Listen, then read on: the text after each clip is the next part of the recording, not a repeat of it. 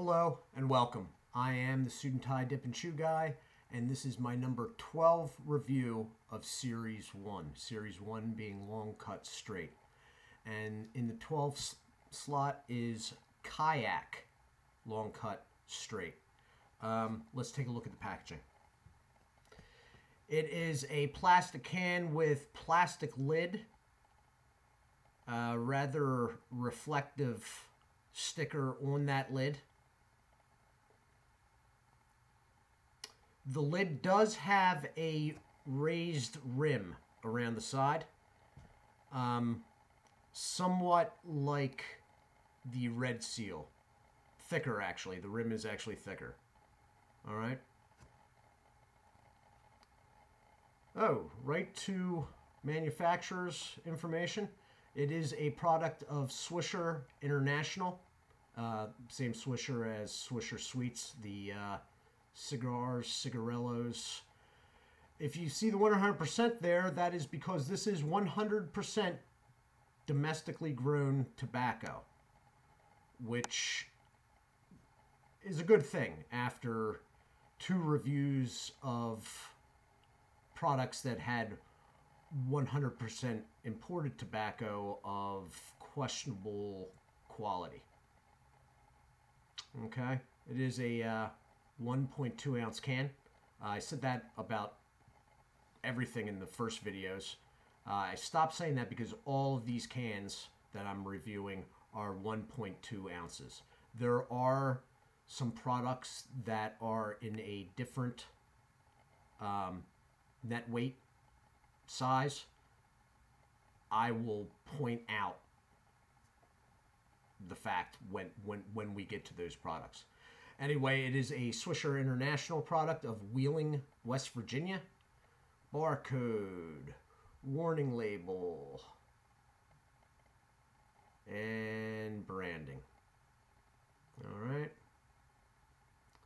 And the fact that it's straight and 1.2 ounces, as I said. On the back,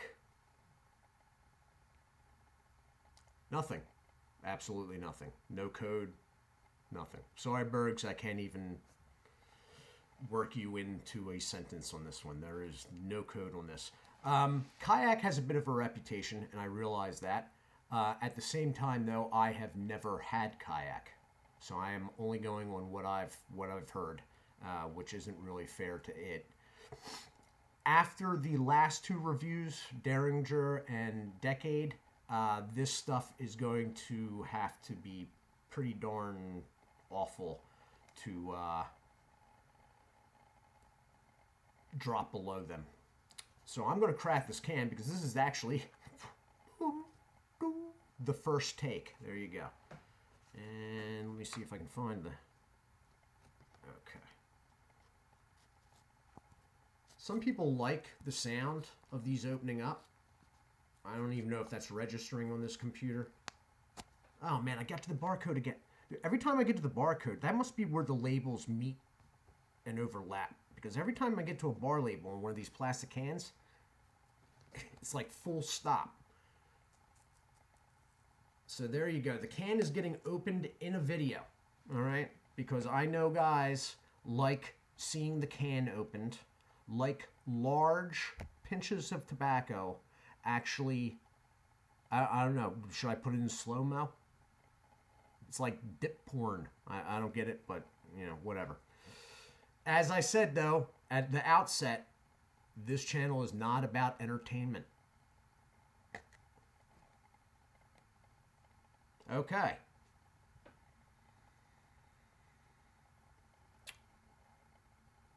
Moisture level's good. It is a very, very dark brown. It smells like a pungent straight, and there is a little bit of an artificialness in the background, but nothing like the previous 2 reviews where there was a scent of alcohol. That's what I called it. The cut seems consistent. I'll show you the product in the can there. It's pretty darn dark. It's actually very close to how the camera's reading it. Moisture level's okay. I'm not sure about the cut yet, but I'll tell you in a second here.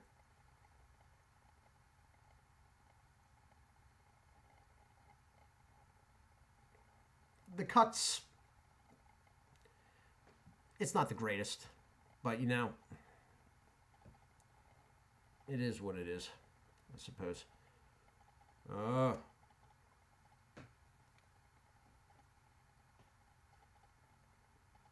dear God.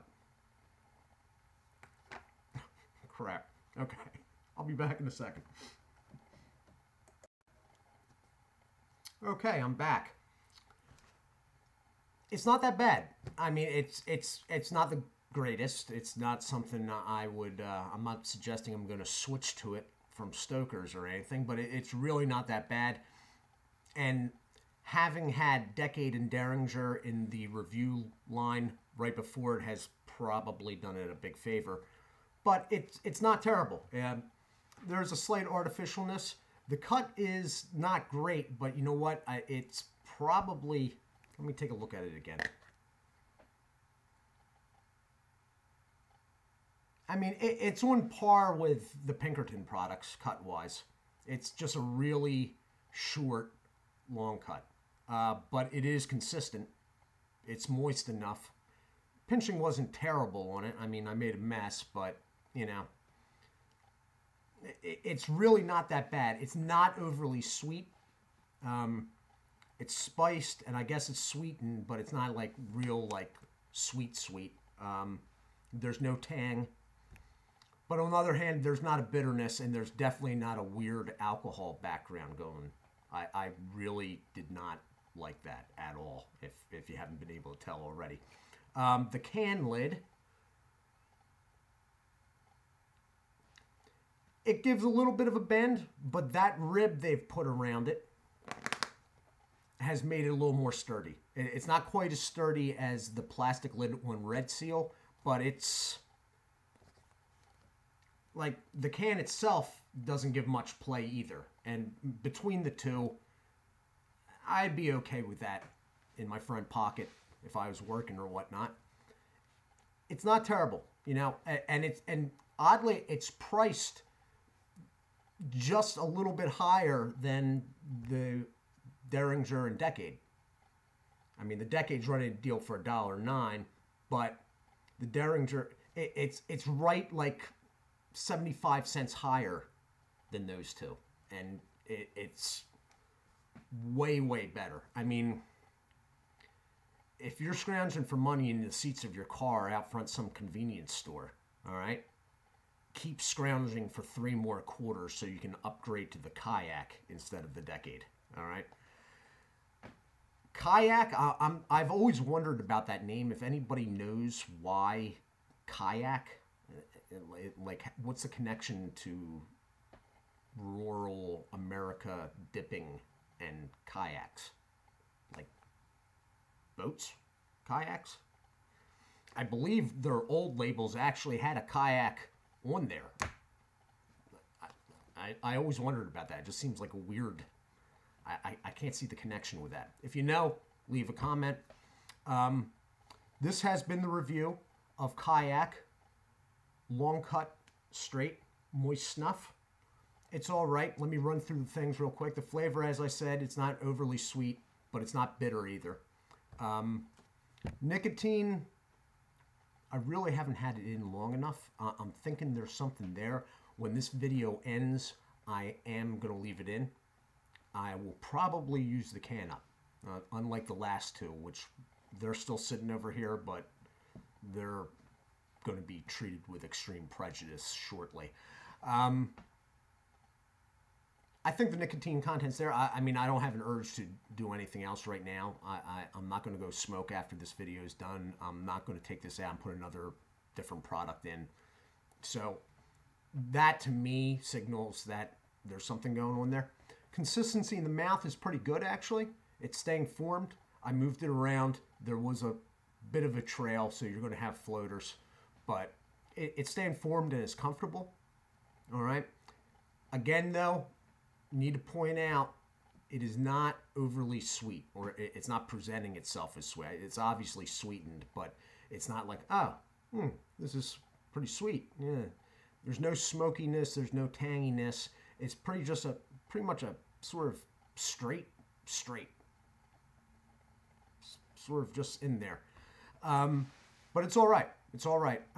Mouth feels good. Gum, lip, it's comfortable enough. As I said, there are going to be some floaters, but you know.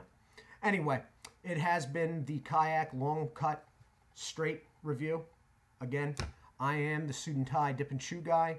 I am sorry these videos are still running as long as they are, and I am sorry that they are a bit rambling at times. I'm doing these now in one take because that's the number of takes my computer will let me do. So, minor things that I would have done a reshoot of for mistakes before, I just roll with them now. Anyway, thank you for watching. Please like, subscribe if you're getting anything out of these videos. I am shooting to get these videos down to 7 or 8 minutes. It just never seems to happen. Anyway, thank you very much. Do take care of yourselves, and God bless.